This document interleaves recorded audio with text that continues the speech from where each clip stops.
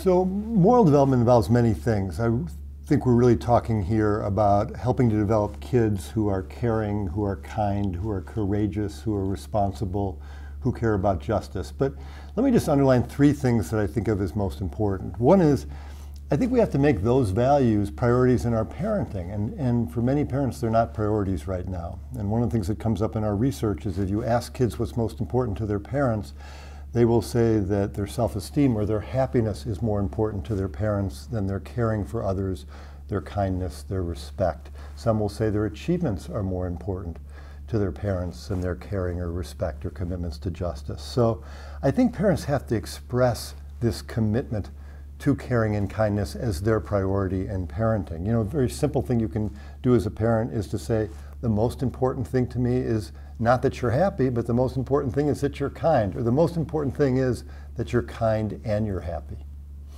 And in day-to-day ways, I think you can emphasize kindness. You know, you can not let your kids write off friends that they find annoying. You can ask your kids to reach out to friendless kids on the playground. You can make sure that your kids are respectful to your friends. You can make sure your kids write thank you notes. Things that might not be so fun to them or might not make them happy in the moment, but are things that build their capacity for respect and care and kindness.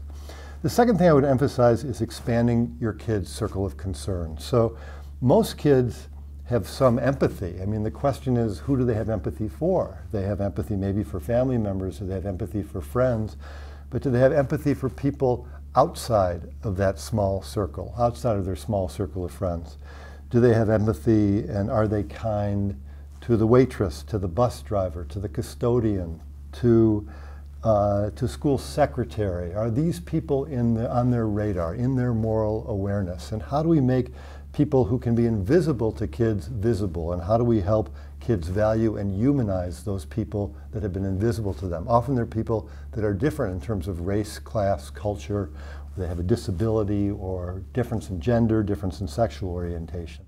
I think the third thing that we really need to be attentive to as parents is what we are modeling for our kids. Are we kind to the waitress, to the bus driver? Are we appreciating the waitress and the bus driver? Are we contributing to our communities? When we're interacting with our kids' school, are we just focused on our own kid? Or are we focused on other kids in the building and on the community? When we're at sports fields with our kids, are we just focused on our own kid? Are we focused on other kids on our kids' team, or on kids on the other team, or on the well-being of the referee? Are we focused on the larger community? And I think kids will take up our qualities and want to become like us if they respect us. So I think the other question you have to ask in terms of modeling is, what do my kids think of me? And if they don't respect me, why? And what can I do to repair the relationship?